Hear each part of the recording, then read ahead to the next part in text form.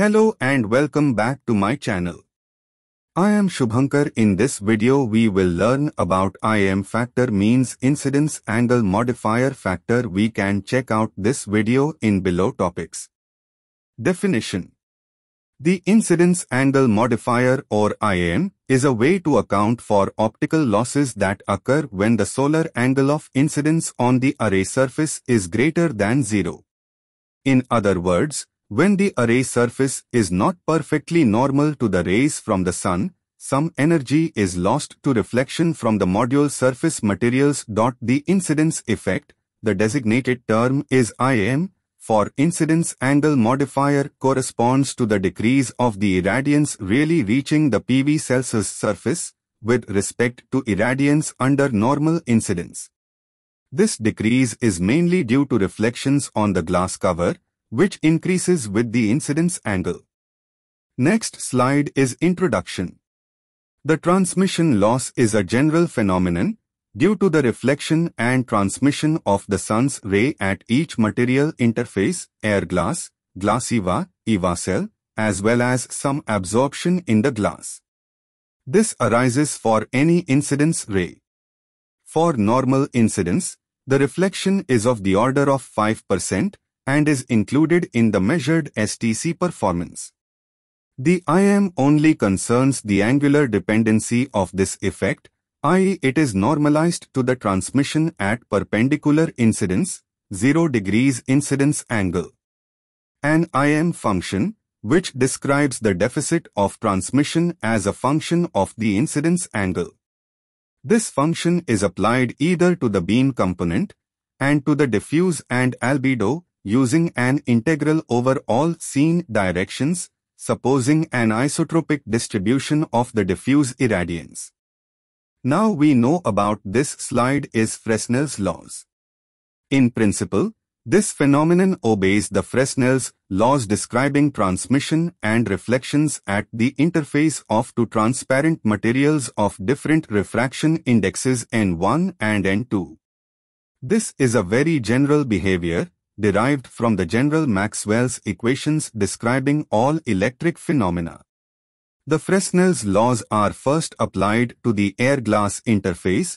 They describe the reflected ray and the transmitted ray. For the transmitted ray, it is applied to the interface glass EVA, and so on. These laws allow to calculate the light effectively reaching the cell's surface below the protective layer, usually glass, as a function of the incidence angle. Now you can add an anti-reflective coating on the top interface air glass.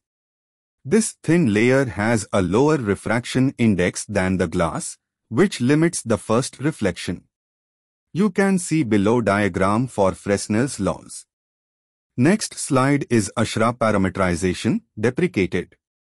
In the past, the IAM function has often been estimated using the ASHRA parametrization, proposed in the years 80s by this American norm organism, depending on one only parameter. You can see IAM formula. For single-glazed thermal solar modules, the usually accepted value for BO is of the order of 0.1. But in a PV module, the lower interface, in contact with the cell, presents a high refraction index, and our specific measurements on real crystalline modules actually indicate a value of BO is equal to 0.05. Next is Sandhya model, deprecated. The Sandhya IAM model has been used in the past for modules belonging to the Sandhya database, not supported anymore. It is based on a fifth-order polynomial interpolation, hence relying 6 coefficients from B0 to B5.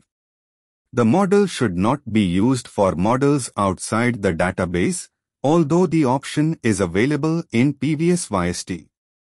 In case one selects the Sandhya model nonetheless, the following default parameters are used.